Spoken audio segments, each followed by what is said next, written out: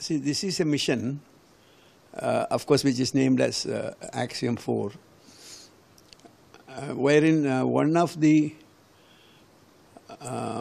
Indian astronauts who was trained for this job. Actually, as you know, we trained 4 astronauts, and all the 4 of them were well trained for the past 1 year for the zero gravity experience and various rigorous trainings.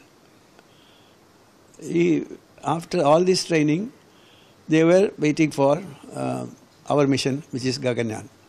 Of course, Gaganyaan is scheduled to go only during 2027. Could be, perhaps it may go in 28, perhaps. I'm not sure about it, but this is scheduled to be lift off at 2027. Now, what we are now doing is a prelude to the Gaganyaan project. And in this project, we are getting exposure to how to handle a situation like this. What are all the experiences in going through a manned mission? For example, when we started the manned mission, we say, okay, we have the rockets, so we can go up. But, it is not so. A manned mission and a satellite vehicle both have a lot of differences. A manned mission should have, we call it as man-rated. So we have to qualify it for the man rating, meaning that the factor of safeties will have to be high.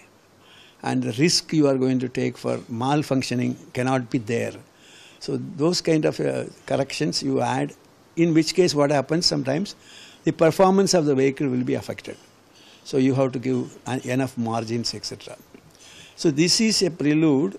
We are using the Falcon 9, which is of course that of the USA. Now this one is actually launching the crew, which is expected to go to the space station.